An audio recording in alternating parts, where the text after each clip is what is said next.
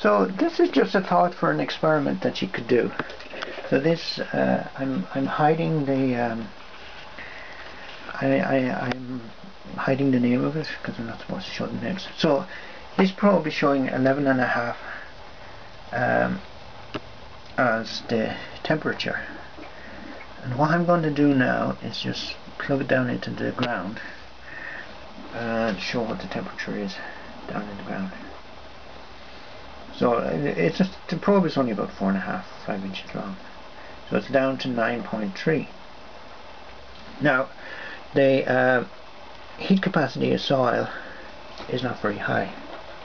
Now this is water and it's in the shade, unfortunately, and so this water is just water that's been sitting there. And look at the temperature.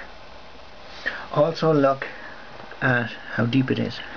So it's water, so all the water is probably at a very similar temperature unless it's stratified. So I've put the probe right down to the bottom. Still 13.5. So now if I go down that deep in the soil, so I'm kind of guessing, we're down to 9.5.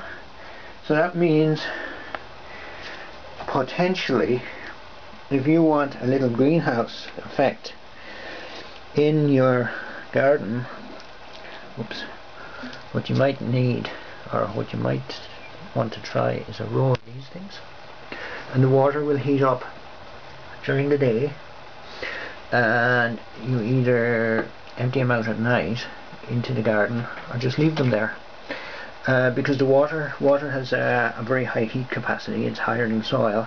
So if you were to empty it out, say halfway through the day, if you had it organized to empty out halfway or near the end of the day, and we'll just go down here in this soil here, just see what the temperature is. So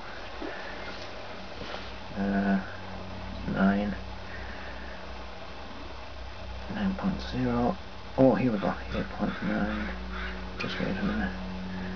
So I don't know how quick the water loses its.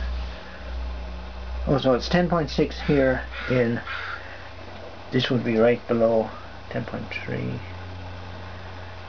It's right below where the water went down. So I'll do the same thing over here to the same height, depth.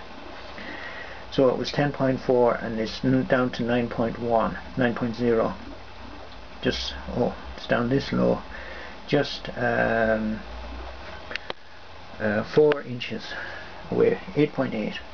4 inches away from where I put down the water. So same test again, because you have to repeat tests. 9.0. It's not that difference. Let's see, could have missed it. Go over here.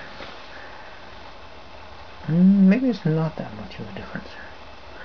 Anyway, it's just a thought, because you're getting all that heat from the water into, oh, there it is, 9.6.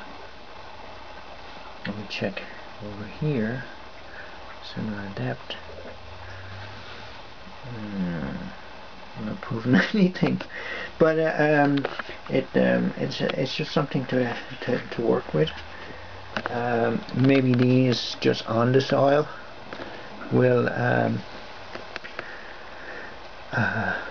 they will absorb enough heat and release it during the night to your plants to keep the frost off. Just a thought, might work, might not. Anyway, thank you very much. Bye bye.